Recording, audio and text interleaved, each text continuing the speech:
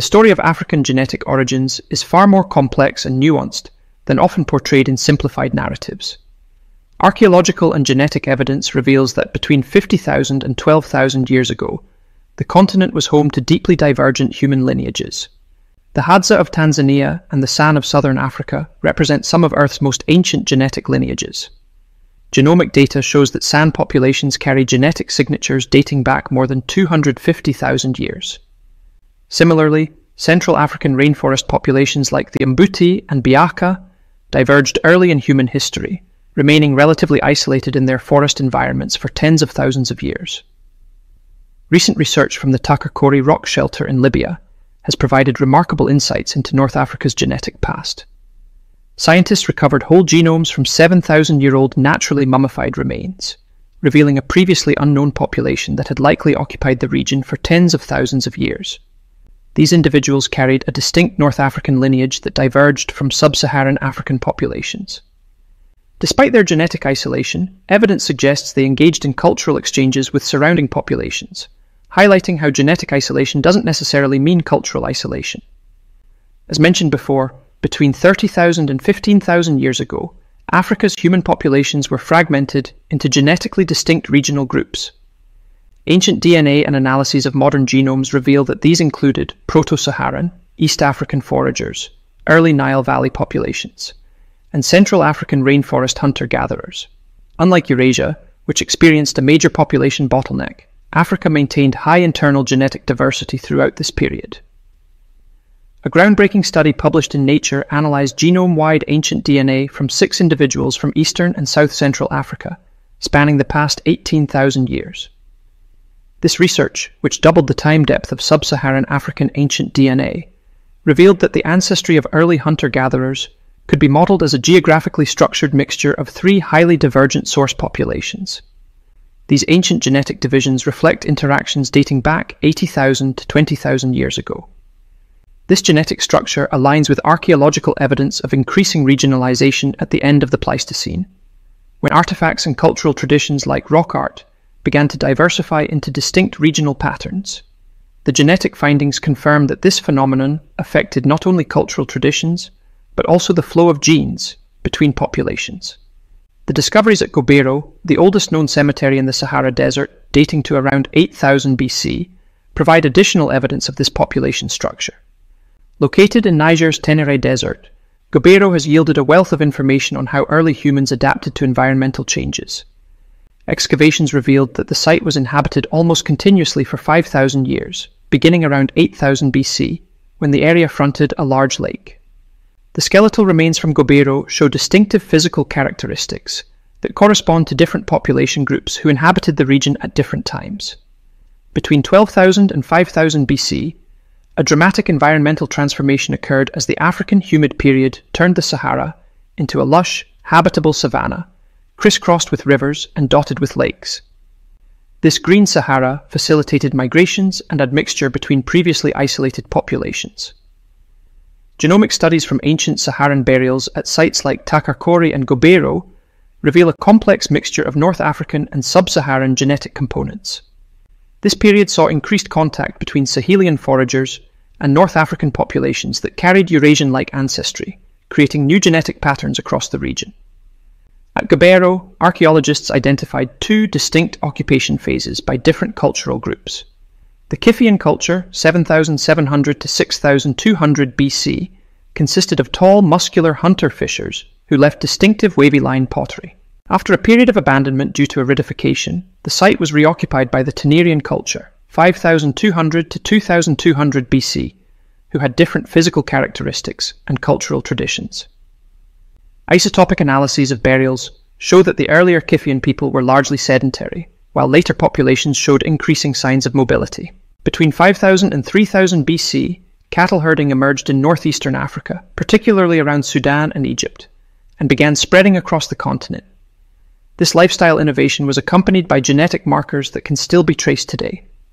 Y chromosome haplogroup EM2 and mitochondrial DNA lineages like L3F and T1A are associated with these early pastoralist populations.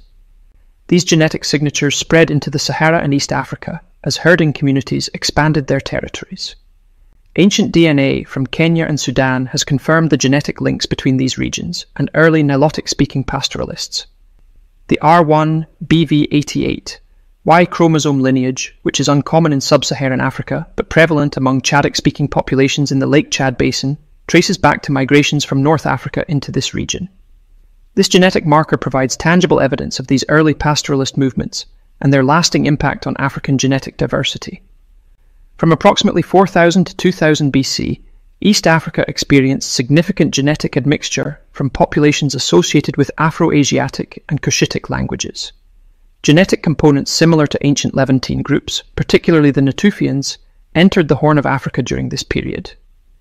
These migrations introduced West Eurasian-related ancestry into the Horn of Africa.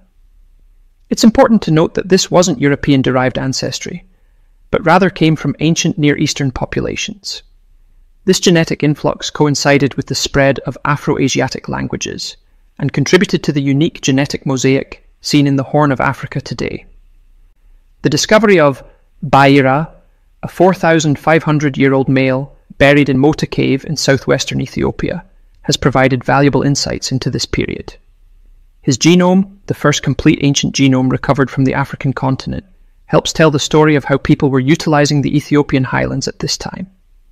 The Mota Cave site contains evidence of significant technological, subsistence, and cultural changes, including the beginnings of food production in the region over the last 2 millennia. Archaeological evidence from the eastern margin of Kenya's Chalbi Desert further illustrates the presence of diverse populations during this period. Excavations of cairns, belonging to the Cushitic-associated Savannah Pastoral Neolithic stone bowl culture, yielded remains of tall individuals of Caucasoid physical type, with one 6 feet 4 inches male skeleton dating to around 3,500 years ago. This contrasts dramatically with the 5 feet 1 inch Mota individual from roughly the same time period, highlighting the physical diversity of populations in East Africa. One of the most significant demographic events in African history occurred between 1000 BC and 1000 AD with the expansion of Bantu-speaking populations.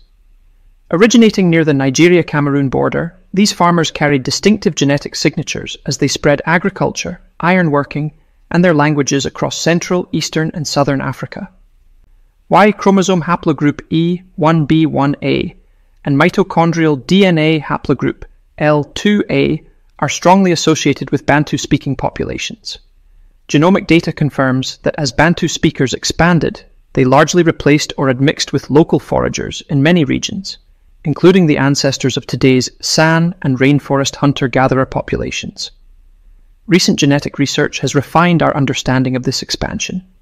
A study published in Science Advances analyzing ancient genomes from the Democratic Republic of Congo, Uganda, and Botswana demonstrated the contraction of diverse, once contiguous hunter-gatherer populations as Bantu farmers advanced. The findings reveal more complex trajectories of admixture than previously suggested, showing that in Botswana, Bantu ancestry postdates admixture between pastoralists and foragers. This indicates an earlier spread of pastoralism than farming to southern Africa. The Bantu expansion transformed not only the cultural and linguistic landscape of sub-Saharan Africa, but also its genetic composition.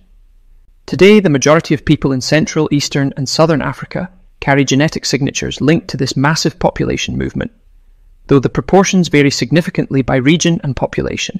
Between 500 BC and 1500 AD, the rise of powerful empires like Ghana, Mali, and Songhai facilitated long-distance movement of people and genes across the Sahel. Populations across this region display mixed ancestry, combining Niger-Congo, Berber, and Nilotic influences. As mentioned earlier, Y chromosome lineages like R1BV88, rare in sub-Saharan Africa but common in Chadic speakers, provide evidence of migrations from North Africa into the Lake Chad Basin. The Sahel acted as a crucial conduit for genetic exchange between North and West Africa. Trans-Saharan trade routes that transported gold, salt, and other commodities also facilitated gene flow between populations on either side of the desert. This can be seen in the genetic admixture present in many Sahelian populations today, which often combine elements from both North African and sub-Saharan ancestries. Archaeological evidence from urban centres like Timbuktu and Gao reveals the cosmopolitan nature of these societies, with material culture reflecting diverse influences. From approximately 500 to 1600 AD, East African coastal populations were transformed by maritime trade across the Indian Ocean. Genetic studies show that Swahili coast inhabitants today carry 30 to 50% ancestry from Arabian, Persian, and Indian traders who settled in the region. Ancient DNA from medieval Swahili graves confirms this admixture, especially in elite burials. The pattern of gene flow was predominantly male-mediated, with local African maternal ancestry persisting alongside paternal lineages from Asia and the Middle East. This pattern reflects the historical practice of foreign merchants marrying local women and establishing trading communities along the coast. The Swahili civilization that emerged from these interactions created a distinctive cultural and genetic blend. Architectural styles, culinary traditions, religious practices, and linguistic features all reflect this fusion of African and Asian influences. The Swahili language itself, though fundamentally Bantu in structure, contains thousands of loanwords from Arabic, Persian, and other languages of the Indian Ocean trade network. This genetic admixture was not limited to coastal populations. As trade networks extended inland, genetic contributions from Asian sources gradually diffused into interior populations, though at lower frequencies. The impact was greatest in urban centres and along major trade routes, creating genetic gradients that can still be detected today. Between 700 and 1800 AD, trans-Saharan slave routes resulted in the forced movement of people across the Sahara, further mixing genetic patterns between sub-Saharan and North African populations. This tragic chapter in African history left lasting genetic signatures that can be traced today. North African populations now show genetic components from sub-Saharan Africa, especially West Africa, alongside Mediterranean and Near Eastern admixture. This complex genetic picture reflects centuries of human movement across the Sahara, including both voluntary migration and the forced transportation of enslaved individuals. The slave trade operated in multiple directions, though predominantly northward. In some Libyan and Moroccan communities, sub-Saharan genetic markers account for 15 to 25% of the total ancestry, with the highest proportions found in southern regions closer to traditional trade routes.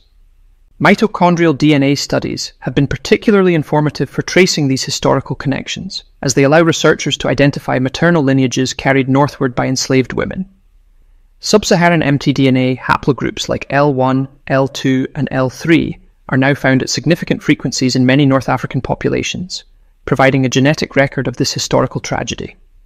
From 1500 AD to the present, European colonization and global trade brought minor European genetic influence to coastal West Africa, and more substantial European and Asian admixture to certain regions, particularly South Africa.